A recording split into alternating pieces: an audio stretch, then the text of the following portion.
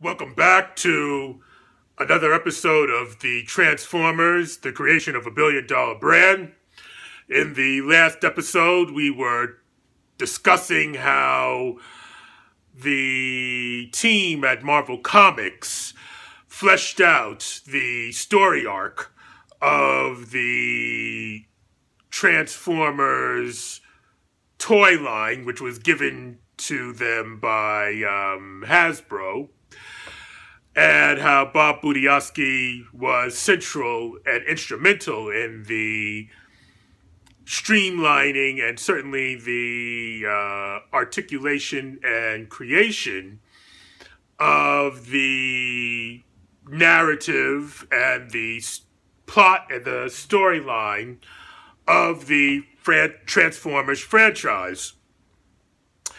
And as I said before in the last episode, the decision of the Marvel Comics people to go along with a Cold War theme that would connect the toy line to the trend stacking of that period of time, wherein this toy line by Hasbro was supposed to not only sell, but in order to sell, had to make some kind of emotional and psychological connection to the prime consumer of this toy, and that would be the American child. But as we will explore later,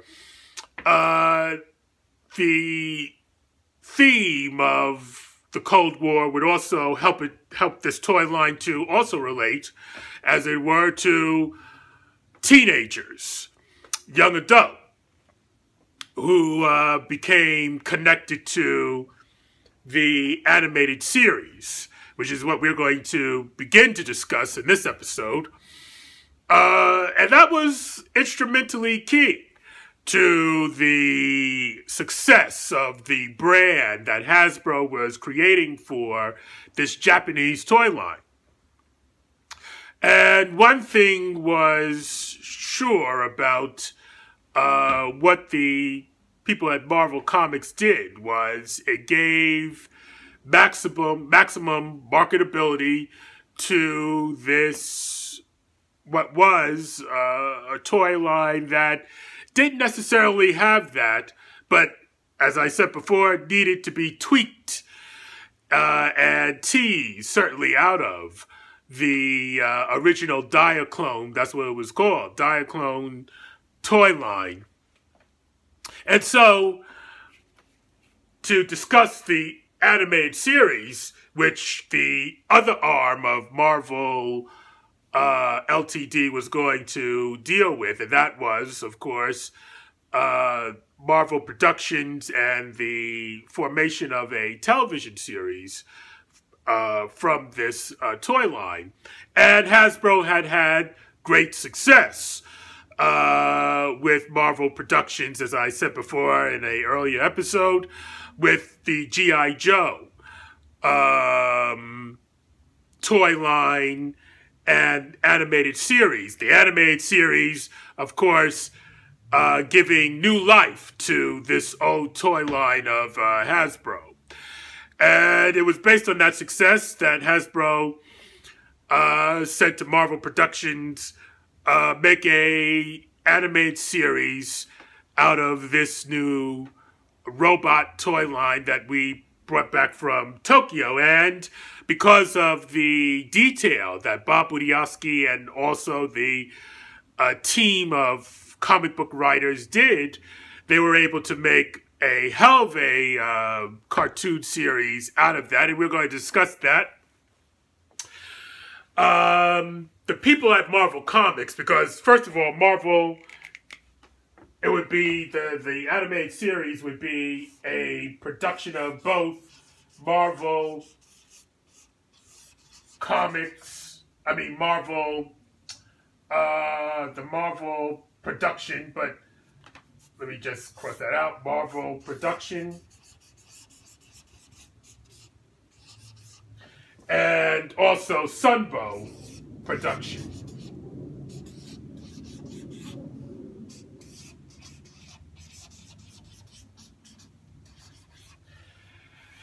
Both Marvel and Sunbow were responsible for the success of the G.I. Joe series. Sunbow provided all the people who would do the voice acting and the general script writing. But Marvel Productions also provided the framework, the animators, and everything else like that. So this collaboration between these two companies, and of course, Cluster would be Hasbro's distribution arm.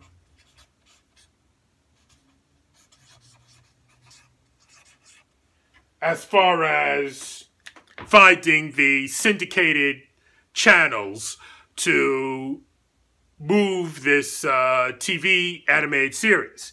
Now, I just want to talk about some of the key people who were responsible for the animated series, and one of the first people was a very well-known person, entity, and still is. Quite frankly, she is one of the pioneers of the successful cartoons of the 80s, and that was Margaret Loesch.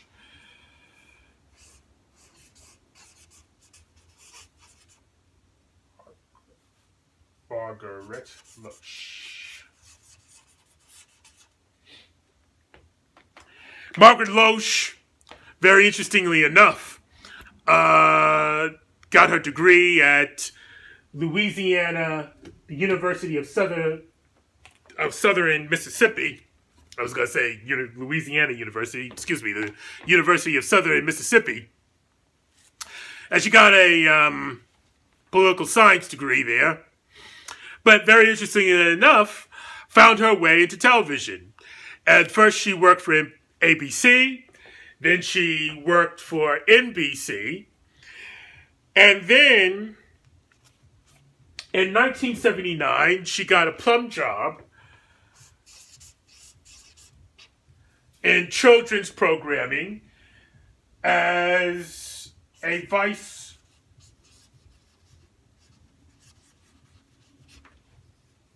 president of Hanna-Barbera,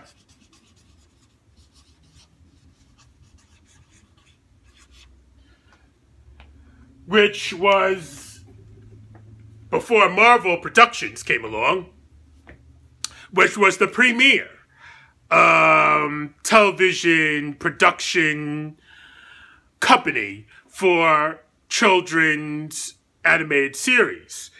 And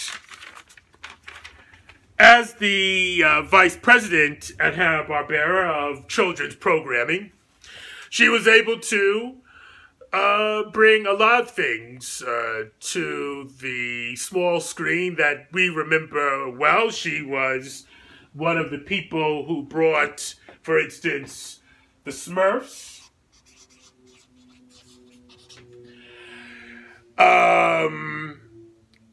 She also did a lot of other things with the well-known entities such as Yogi Bear and all those holiday specials that we remember.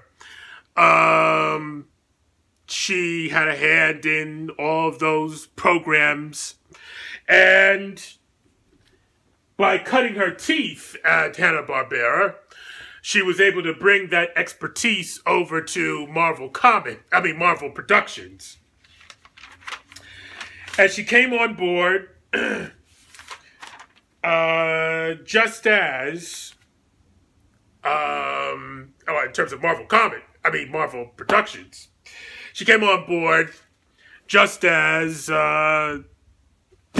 Hasbro was, and Marvel Productions was beginning to do the miniseries for the relaunch of G.I. Joe.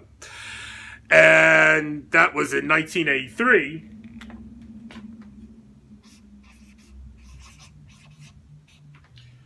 Where Loesch made the switch to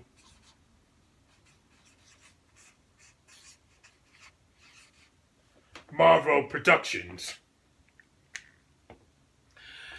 But nevertheless, you can see the brevity of time here. She was only at Hanna-Barbera for just about 4 years, give or take.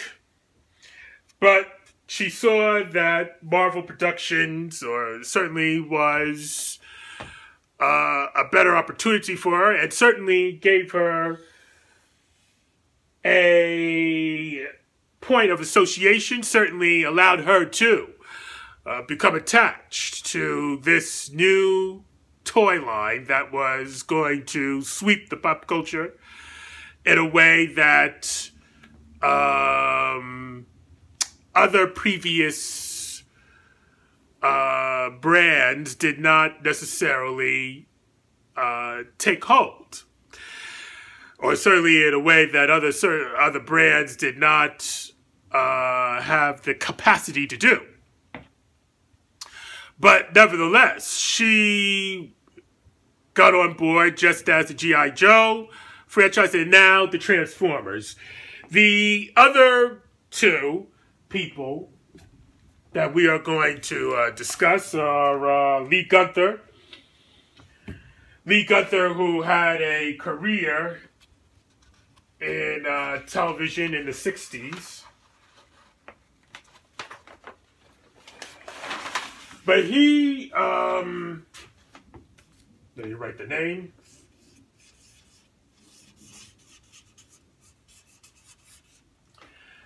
But he went to an animated studio to Pate Freeling Entertainment. And this was in the early 70s. It stayed there for a while. But the Pate Freeling Entertainment was bought by Marvel Comics. And Marvel, and by extension, Marvel Productions. And so he found his way into Marvel Productions by acquisition. And there he served as executive president and executive producer for 2 of the animated series, but for a whole slew of animated series.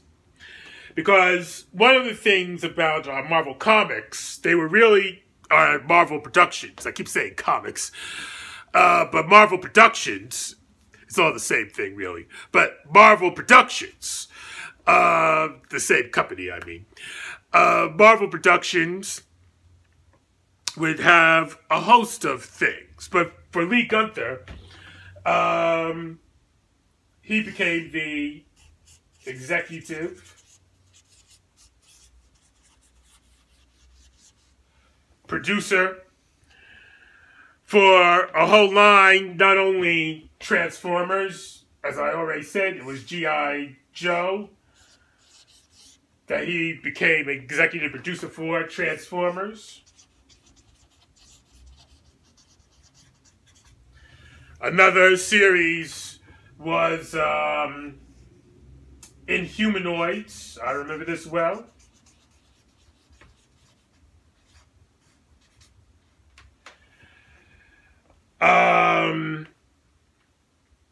So he became associated with some of the name brands of Marvel Productions.